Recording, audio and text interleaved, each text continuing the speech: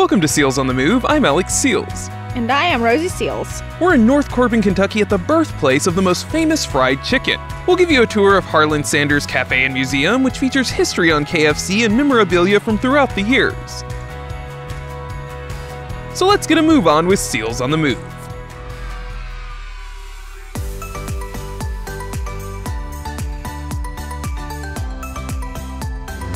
We are in Corbin, Kentucky at the birthplace of Kentucky Fried Chicken. Like it says, it all started in Corbin. Look at this. They've got a museum and everything, and even a spinning bucket of chicken.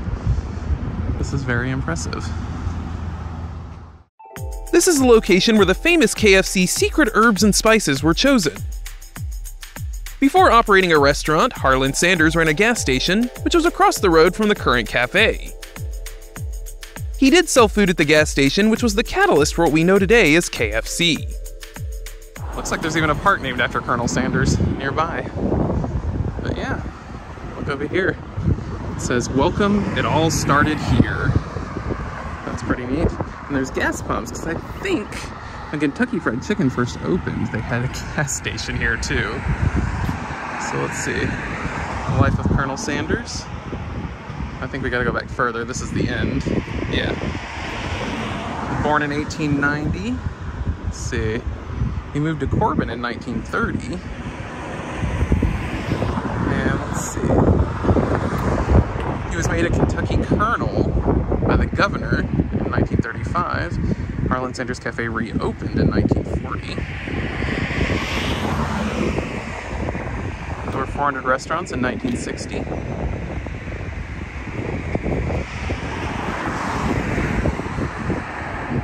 Colonel Sanders died in 1980. Wow, I didn't know he was still alive at that point. I guess that makes sense. 1990, Café and Museum opens. So yeah, there's I think this is a replica of, oh look, it does say Sanders. I guess we gotta look more at the timeline of his life to see what this is all about. Okay, so here it is. Sanders Farms Corporation in Nicholasville, Kentucky, where he operates a service station. Harland Sanders' first marketing masterstroke, a sign advertising free air. Okay, so that's what this is. Here we are. Nicest looking KFC I've ever seen, but this is actually called Sanders Café. So you go over here and look, they actually have one of these, you know, kind of historical signs. So that's pretty interesting. Kentucky's most famous citizen. And there's another side. So there you go. Interesting. There's Colonel Sanders. Rosie pointed something out to me on, it was Facebook, I think you saw, that someone asked why, like a little girl asked why his body's so small. He's got a big head, and it's his bow tie. But it does look like he has 2 legs and 2 little arms, like a stick figure. Go to Harland Sanders Café and Museum, the birthplace of the original recipe. The 11 herbs and spices. So you can sit there and ponder, what are those 11 herbs and spices? Here's the entrance. Let's see, is there anything else around here? I think it's just all building over here. So let's go on inside.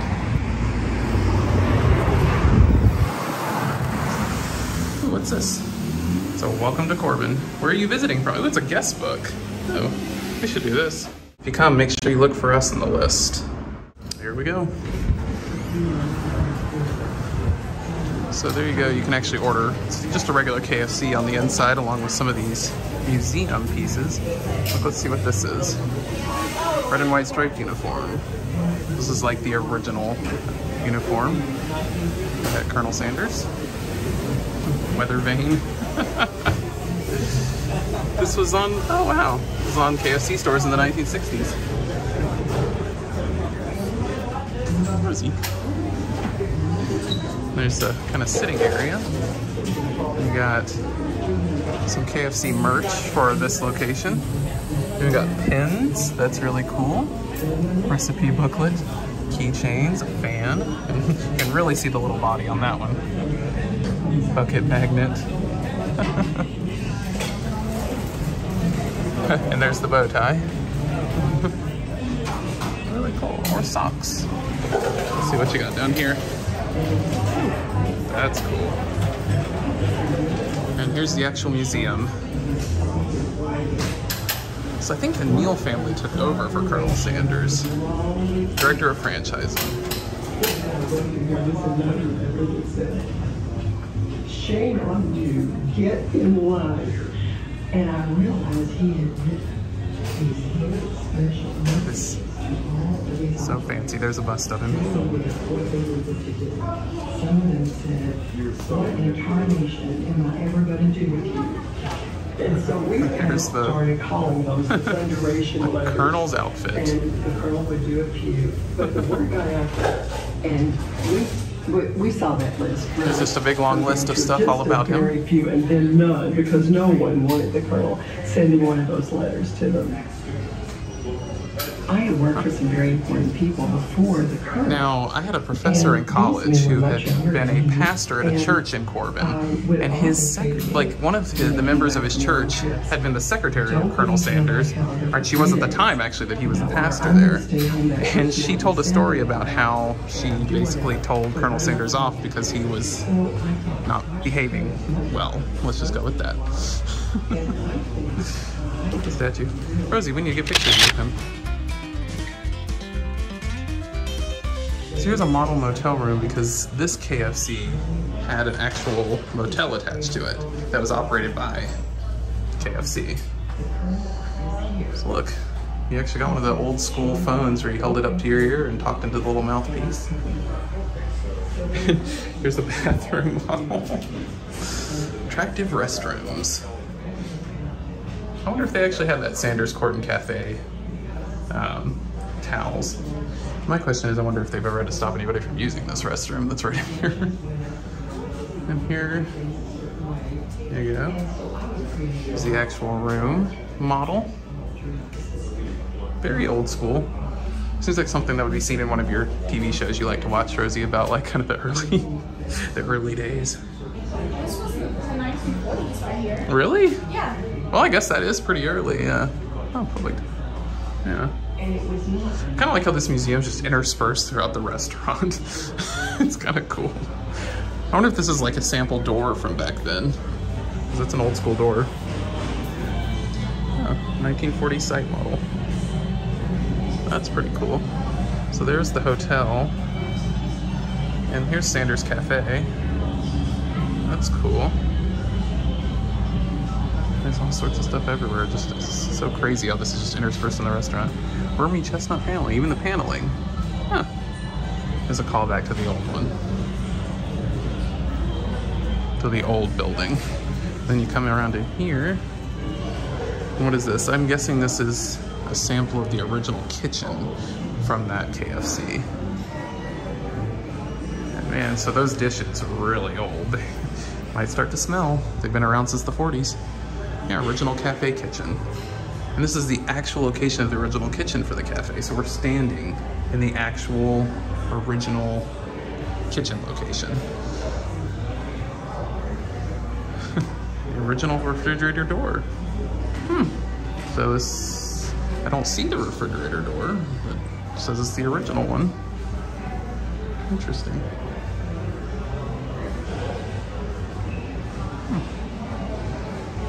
See, you can see right through the model. There's the restaurant. I love how this is just interspersed. Rosie looks really intense over there, looking at that model. She doesn't even know we're filming her right now.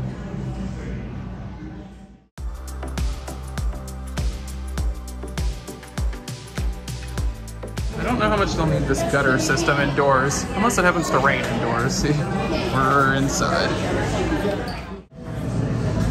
There's the hotel. It even has second floor, like staircase and everything.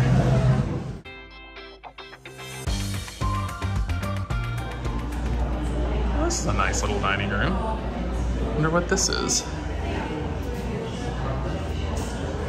Bunch of memorabilia. The pressure changed everything. Because that's the special way they cook the chicken. Yeah.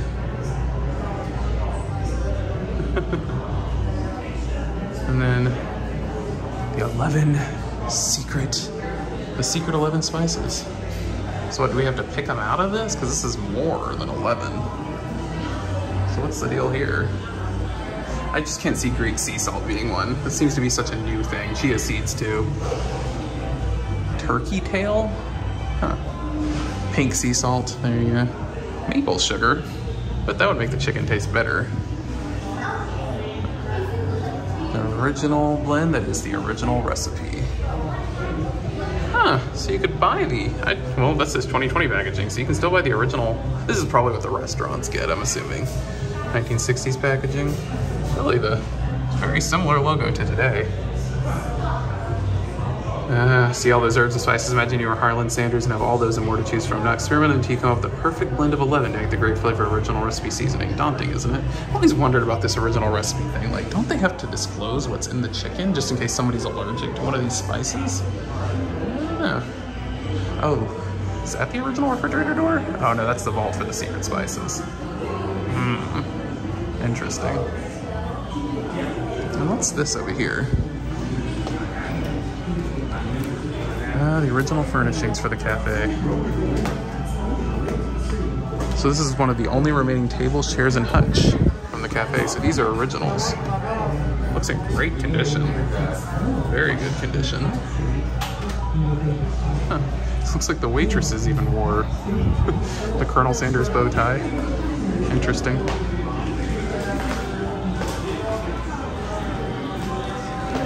Don't be a hero, folks. Stay hydrated. Rosie's trying to break in to get the secret recipe. If she gets it, we'll reveal it to you. Did you get the lock right? Oh, it's opening. It's opening. So here we have more of a bigger room full of memorabilia, the early years. There's that gas station that he started. Or that he... Colonel Sanders Restaurant, pressure cooker. There's the pressure cooker thing that actually has this logo on it. And I guess back then you actually got real silverware, real plates. Huh. Adventures in Good Eating.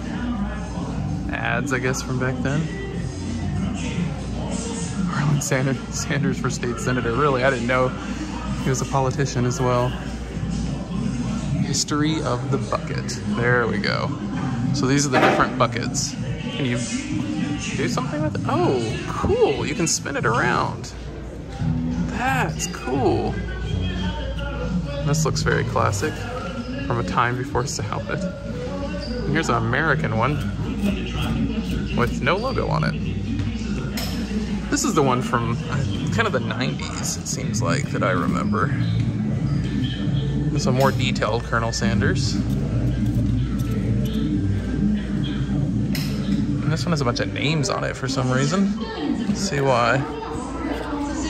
Oh, it's a one for breast cancer. Let's see. Oh, this is Christmas. This one has its finger looking good on it. Mom's day off, parties, guests. And a NASCAR one. Dale Earnhardt Jr. That's a really cool setup. Oh, Kentucky Fried Chicken playset. I like that. Oh, and I remember those. The Star Wars Episode 1 sippers. I think we had one of those. I can't remember which one we had. I think it was Yoda, actually. And then I like the actual picnic basket bucket. Oh wow, look at all these different ones. Actually one for Guitar Hero. Oh, that's neat. Whatever it is. And I know KFC is really big in Japan at Christmas time for some reason. Go Cup. It's a nice little container. I remember when these things were so big back in the 90s, and you could take them and get them like cheaper refills at restaurants. Apparently they did a partnership with Garfield.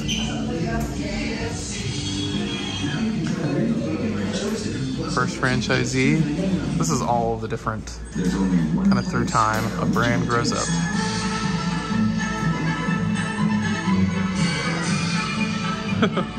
Some of this merchandising is great. This book could be a bestseller. Book on advertising and promotion by Harland Sanders.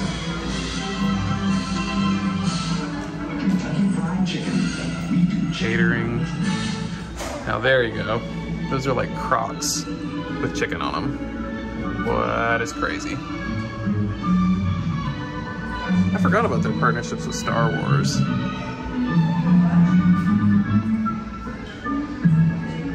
Hey Rosie, I found some Crocs for you. Oh, look at all the stuff. Yeah. I think it was only episode 1 that they partnered with them, even though here's some like old school Star Wars from like episode 4, 5, and 6. But then you got little Anakin, Queen Amidala, Flying Bucket Topper. I guess they were top the bucket, but they were also like frisbees. And then I guess KFC has partnered with NASCAR quite a bit. Save a turkey, eat a chicken. KFC Fire Log smells like fried chicken. I've heard of that. I have heard of that. That is crazy. That sounds kind of gross though. I wonder what it actually did smell like. Those fancy KFC pins. See if I can zoom in and get a better look at them. Oh yeah, fancy KFC pins. And then this kind of features old videos of KFC and old commercials. Some nice lights. And got a Kentucky couch. Or a Kentucky table. You're not allowed to sit on the couch apparently, or at least not on 2 sides. Oh look! Colonel Sanders met Mickey.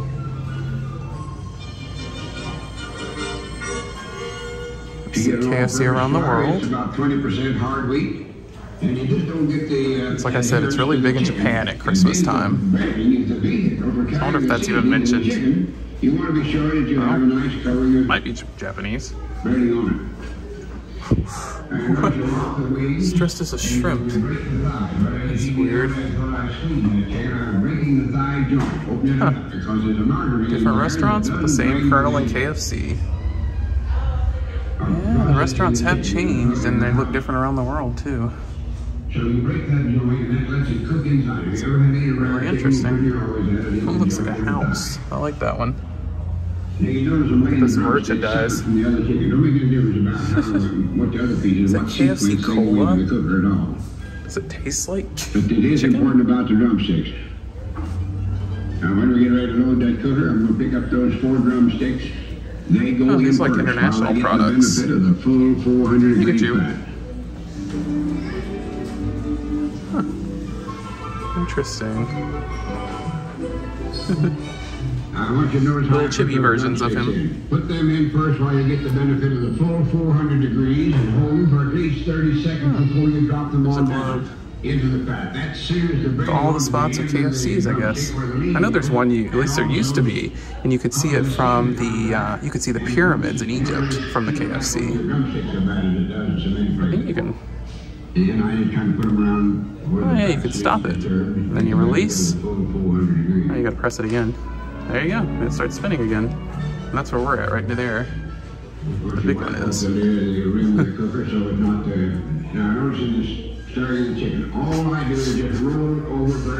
Colonel Sanders is a romance novelist. Colonel's Adventure Comics. Oh, wow.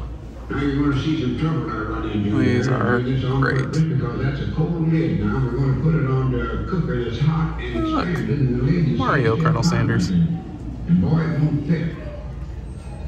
Colonel Sanders was in a DC comic. Yep, here it is. Colonel Core.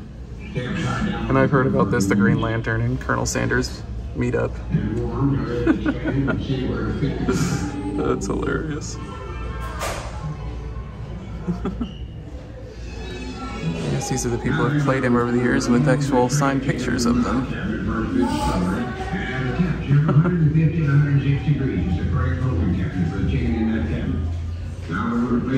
And then you can be the Colonel.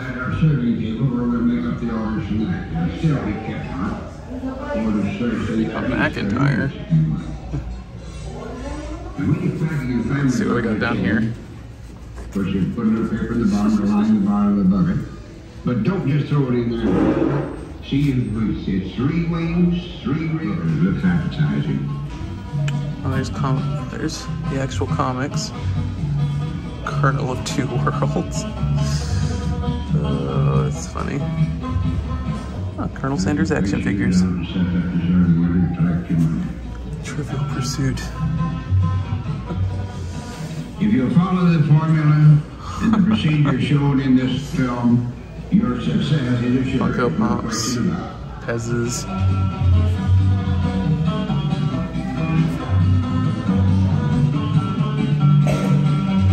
It's finger licking good. So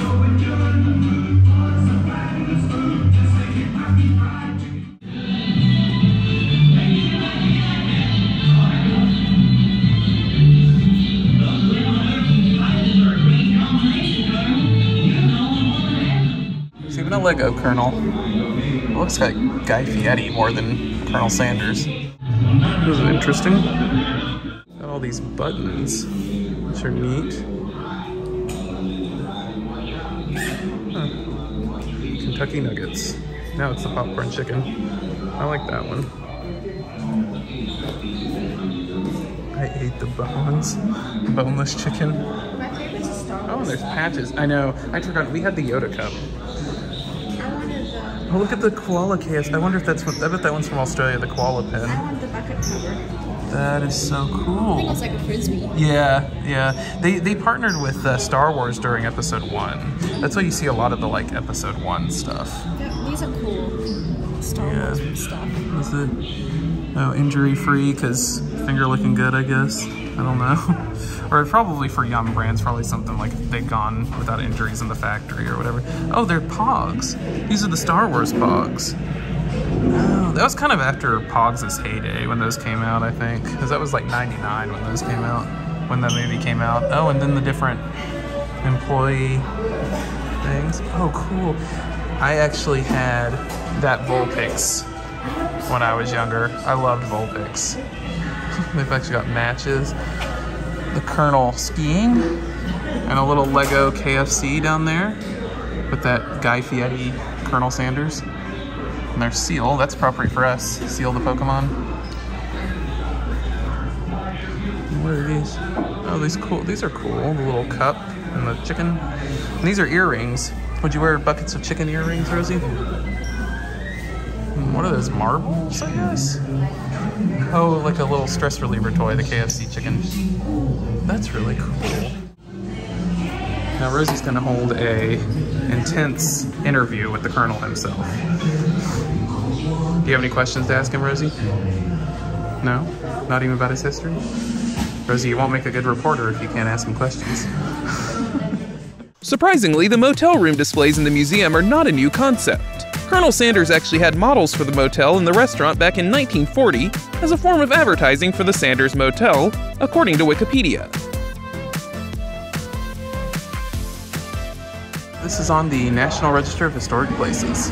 The current iteration of the museum and cafe opened in 1990, which was also when it was added to the National Register of Historic Places. We hope you enjoyed this episode. What are your favorite memories involving Kentucky Fried Chicken? Let us know in the comments. If you liked this episode, give us a thumbs up. Share this with your chicken chopping friends, subscribe so that you don't miss future adventures, and strike the bell to be notified when we upload. If you would like to support us, our Patreon link is down below. As always, thanks for watching and supporting.